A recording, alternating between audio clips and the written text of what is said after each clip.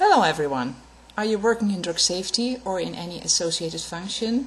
And are you passionate about doing the right thing for patient safety? Do you want to learn all that's currently going on? Then the DIA Pharmacovigilance and Risk Management Strategies 2013 meeting in Washington DC is where you want to be, January 14 through 16 for our 3-day program.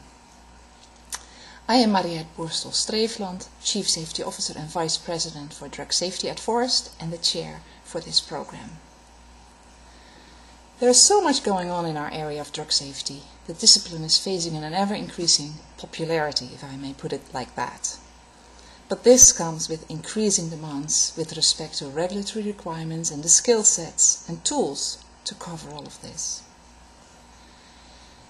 The program committee has created a very rich program for you with great speakers and a range of highly relevant and current topics that should give you insights and perspectives on what's currently going on. In 10 sessions we will cover new regulatory updates in the various territories and also address other important aspects of our daily drug safety life, like benefit-risk analyses, the unblinding debates, the use of epidemiology and social media for drug safety, etc. So indeed, a worthwhile 3-day program. In addition to that, this meeting will provide you with great networking opportunities, enabling you to share thoughts and learn from your peers on how they deal with the common challenges.